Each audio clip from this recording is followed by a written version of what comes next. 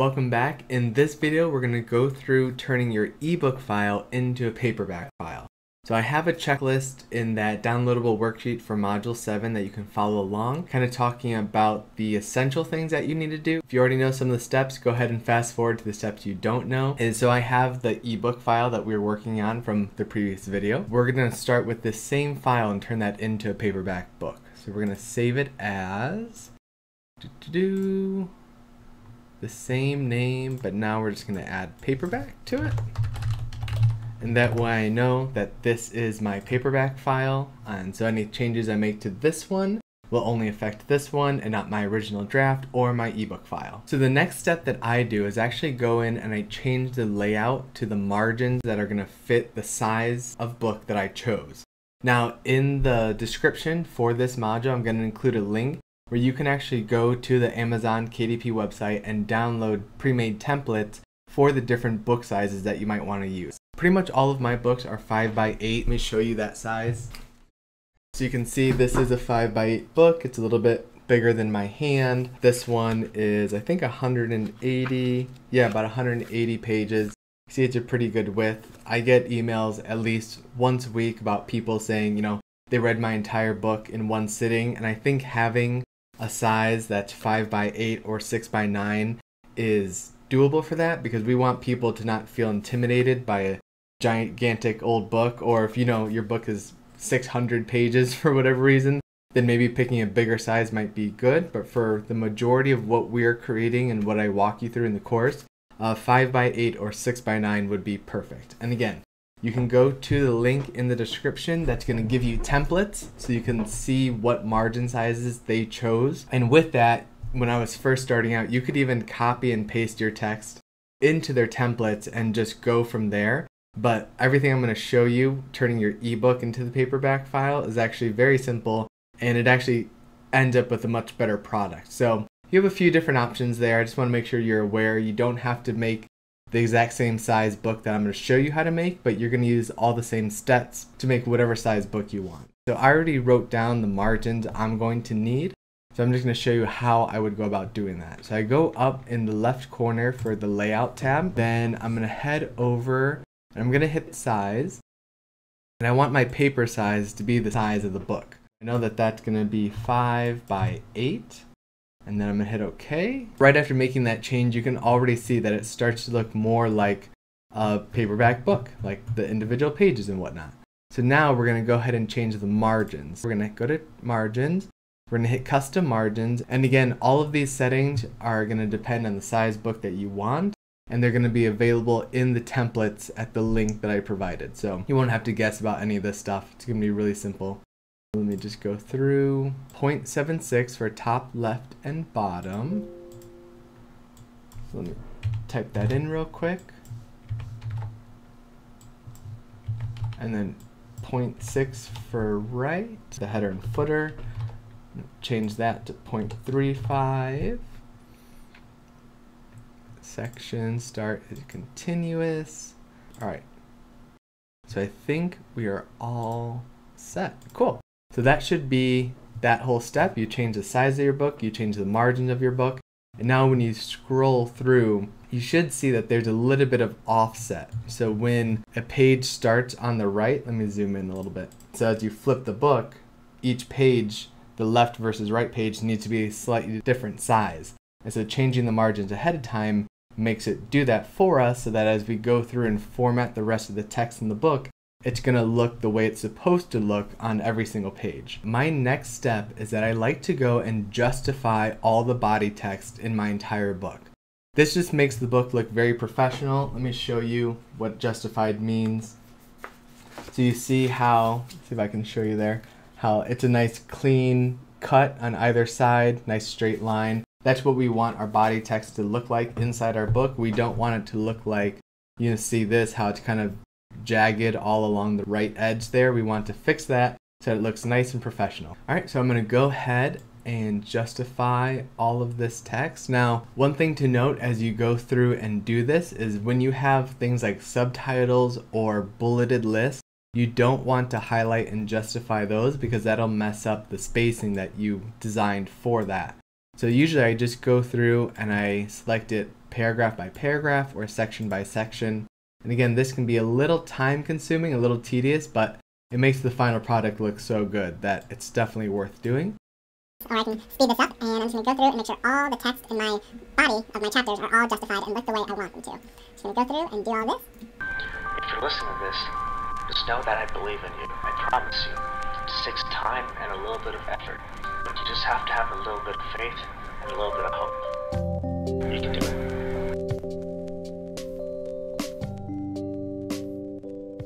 After all of my body text in my book is justified, that's when I'm going to go back through and see if I want to change any of the font for my chapters, subtitles, or body text.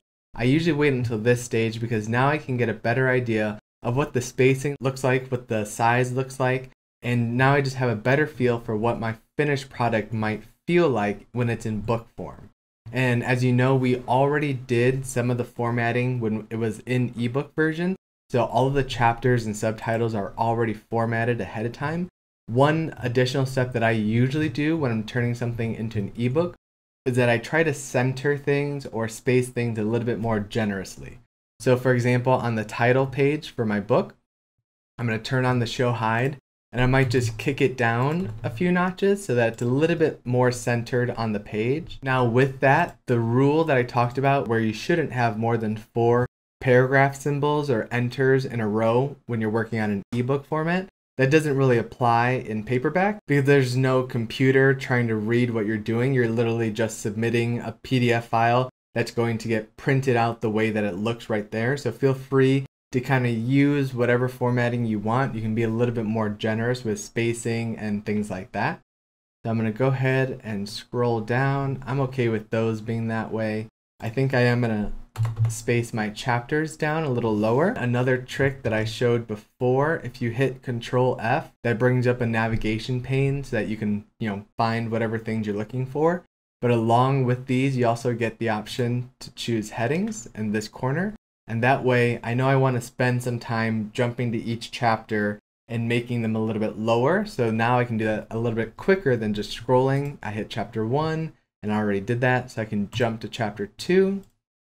Pop in a few more spaces, chapter 3, do the same thing, and it just saves me a few seconds just by using this method instead of scrolling. And yep, those look good to me. I'll leave those the way they are. So after I do that, the next step I do is completely optional, but I find that it just adds a nice little flair or design to the book, is I go to the first letter of every chapter and I use the drop cap function. And so this makes your letters or the front page of your chapters stand out. Let me show you what that looks like. So right there you can see a very big M to kind of start off the chapter. And it just makes it look nice and professional, makes it look like a well-formatted book. And to do this is really easy. You just highlight the letter that you want to drop cap. And then there's a long way to go find it, but I usually just go ahead and search drop cap. And you see the option is right here, add a drop cap. And I usually always choose dropped, not in margin, because I want the text to kind of wrap around it. So I just click drop, and there it is. Now it's big, and it's going to show up really nicely when we submit the PDF to Amazon. Now again, with all those things, you can go ahead, pull up the option, you can right click it, and you're going to have the option to add it to the quick access toolbar, and that means it's going to be up in that corner. So again, if you have 15, 20, 30 chapters, you don't want to go ahead and be searching for this every single time. You just want to make it a little bit shorter, and so that's what I usually do. I just throw it up in that upper left-hand corner, and that way it's really simple to click the button whenever I need it. That's what I'm going to do. I'm going to go ahead and jump through the other 5 chapters and add my drop cap. So again, I'm using that navigation function to move through the text pretty quickly. All right, just a couple more chapters. And last one. Okay. I usually only do my normal body text or the content of my book. I usually don't drop cap the rest of the front matter or the back matter. Again, this is just personal preference, so feel free to do whatever works well for you or for how you want your book to feel. The next step that I do is I go through and I make sure all the spacing in my book feels and looks the way I want it to. So again, this can be personal preference, but let me show you what I mean. So you know how when we went through the ebook and I made sure that the paragraphs were at least 1 or 2 spaces apart? I'm just going to go ahead and do that again, but now that it's in paperback format, I might add or subtract certain spaces. So as I scroll through, for example, on this first chapter page, I can see that this first paragraph seems kind of big. And so if I could break it up in a way that didn't mess up the idea that it was communicating, that's something I would do. So just throwing in 2 enters or 2 paragraph marks, you see, just kind of makes it a little bit more readable. So it's not just one giant block of text as soon as someone comes to the first page of my book. I would kind of do things like that as I scroll through. If there's anything that stands out to me, if I want something to stand apart, like a certain sentence or a quote, I just go through and I make sure things feel and look the way I want them to. Usually this includes breaking up big paragraphs, making the subsections stand apart in a big way, or just highlighting and doing random font fixes.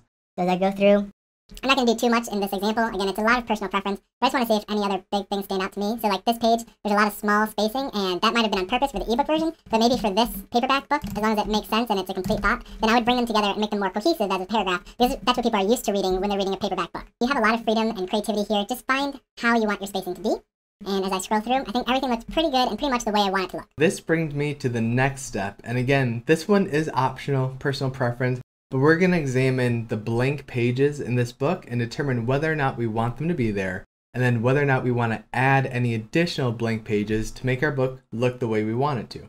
For example, I prefer all of my chapters to begin on the right-hand page. Let me show you what I mean. So you see how when someone opens the book, they're going to be looking at the right-hand page, and that's where I want my new chapter to start. On this example, I had text, so it made that chapter naturally start on the next page. But let's say the text ended on the page before. What I would do is add in an additional blank page here so that my chapter started on the same page every single time. So the reader gets used to seeing the new chapter on the same side of the book when you're reading. This is something really easy to accomplish. We're going to scroll all the way back up. I usually like to leave it in the 2-page view. When you open the book right away, your title page is going to be the first thing they see, and that's going to be on the right-hand side of your book. So if you want your chapters to start on that same side, then you want to make sure that every chapter page is on that same side within the Word document. So for example, title of the book is on the right, and my copyright is on the left, right behind the title page. That's all fine. And now my table of contents would be on the right side because it's on the same side as the title page, but my chapter title would actually be on the back of the table of contents, and so it would start on the left side of the book. And that's not what I want. So what I'm going to do here is I'm going to add in an additional page break. So I'm just going to throw it in. You can throw it in on either page that you want. But now you see that my chapter starts on the right side of the page, the same side that the title of my book starts on. And so that's what I'm going to go through, and I'm going to make sure that every chapter starts on the same side of the page. Jump to chapter 2. You can see that this one already happened naturally because there was text on the left side, and now my chapter's on the right.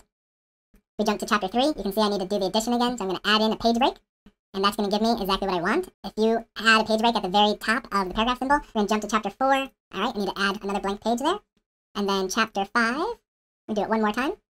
And now when we come to the back matter, this is again personal preference, so it looks like there's already a blank page that worked out, and I like my back matter to usually start on the same side, so ask for a review starting on the right side of the page. That way people are used to reading it, used to seeing something new when they turn to that page. And that's pretty much all you need to do for that step. I just like to make sure there's consistency when my reader is working their way through my book. Just another added level of professionalism, and make sure books stand apart when your reader is getting it off Amazon, pulling it off the shelf. Just makes for a really good reading experience. One of the last steps that we do as part of the paperback formatting is we're going to insert page numbers. I'm going to show you how we do this. There's a couple ways. One of the simplest ways is we're going to go to insert, and we're going to choose page numbers. I usually do bottom of the page. That's just how I like my books to feel. And I usually actually do it in the center of the page. One thing I do always do is I make sure that you see how there's options up on the top ribbon, is I choose a different first page. And that's because I actually want my title page to not have a number on it. So if you click that option, you'll see that that first title page number goes away, and now the rest of my text has exactly the numbers that I want. Now there are additional ways that you can do it. You can use section breaks.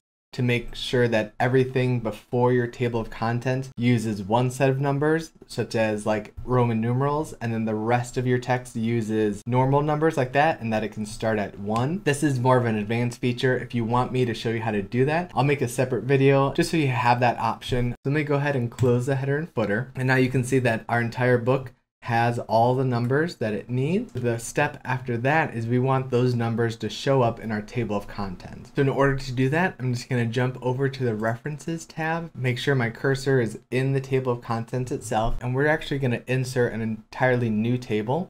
You can do whatever kind you want. You can use the automatic ones if you want to use those features. I usually always use a custom one because I don't like to have the tab leader, so I'm gonna leave these off. But I do want to show my page numbers. I do want them aligned to the right, and that's pretty much all I need to do. I can go ahead and use the simple format again. That's what I used for the ebook version. This is your preference. Hit OK, and there we go. You can see that the page numbers are in our table and they're aligned to the right. Now, I don't want these to be bold necessarily, so I'm just going to do a little formatting on this, and I think that looks good. Let me turn off the show and hide and just see what that looks like. Again, that looks like a really good table of contents. You can see that some of my chapter titles are really long, and they kind of run all the way into where the page number is. So that's something we can change really easy. I'm going to hit the show hide button again, and I'm actually going to go and put my cursor right after that too. And I'm going to hold down shift and hit enter. And you see that's going to throw half of the line, half of the chapter title, right onto the second line. So it just looks a little bit cleaner when people are scanning through the table of contents. Now I'm going to do the same thing on this additional reading. And there you go. You can see that the number for that chapter aligns with that second line of text, so it just looks really clean, and now there's no like huge sentences running across the entire table of contents. After this, I usually like to go and scroll through my book one more time just to see if I catch any weird formatting issues or text issues. And as you can see, it's a pretty clean product. Let me zoom out all the way so I can see a bunch of pages at once. It looks really good. I'm going to go ahead and save this as a PDF. That's the file type that we're going to upload to Amazon when it's time to publish. So I'm going to go ahead and do the PDF. I'm going to go to File, Save As, and then in my folder, I'm just going to leave it the same name, but I'm going to choose PDF file type and hit Save. And that's going to give me a printable version of everything that we did, and it pops right up. So let me make that full screen so you can see it. Zoom out a little bit. And now in the PDF, you can kind of see the offset a little bit more dramatically. Some of the text pages are a little bit more to the right or a little bit more to the left. And that's again because of whether or not it's printed on the right or left side of the page. And one thing to know is the bigger your book, the bigger the margins are going to be in the side of the book, because there's more pages that need to be held on to that spine. So again, I'm going to link in the description to the templates that Amazon provides. And I believe they also have a calculator that will tell you, if your book is past a certain point in pages, it's going to need a different sizing of margins and so on. So I'll make sure all that's linked in the description so you don't have to worry about that. But as we scroll through, you can see it already looks like a really good paperback book. I'd be excited to get this and read through it. There you have it. These are pretty much the basic steps you need in order to turn your Word document into an ebook file, and your ebook file into a print-ready PDF. It's really easy to do as long as you follow the steps that I've included. There's a checklist again in the downloadable worksheet for Module 7. So go ahead and follow that along and you'll have a finished product like this. You can see we did it in about half an hour, a little less than that. When you're doing it your first time, and of course you're going to have a bigger book than just 40 pages, it's going to take you a little time, so make sure you just block off maybe an hour or two to go through it and just learn the process, learn how you want things to look. And it's going to save you a lot of money and time in the long run. I know formatters can charge as much as $1 or $2 a page. So if you have a normal size book, which is about 150 to 200 pages, that could cost you anywhere from $300 to $400 just to do what we did in about half an hour. And again, it might take you a little bit longer the first time or two that you do it, but over time you're going to learn how you want things to be, and it's going to become a much quicker process. All right, so thank you again for watching, and I hope this was helpful. I'll see you in the next lesson.